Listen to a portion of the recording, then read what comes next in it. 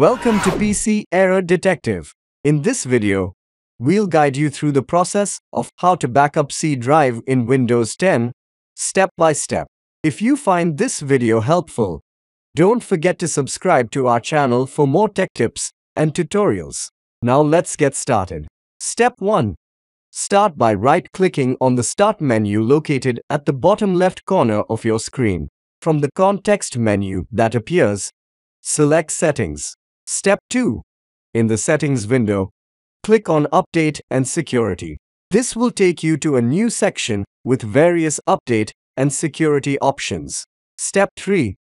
Next, select Files Backup from the menu on the left-hand side.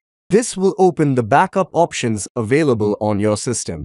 Step 4. Under the Backup Using File History section, click on More Options. This will give you additional settings for customizing your backup. Step 5. In the Backup These Folders section, click on Add a Folder.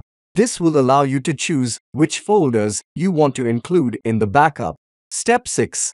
The File Explorer window will open. Navigate to this PC and select the local C drive.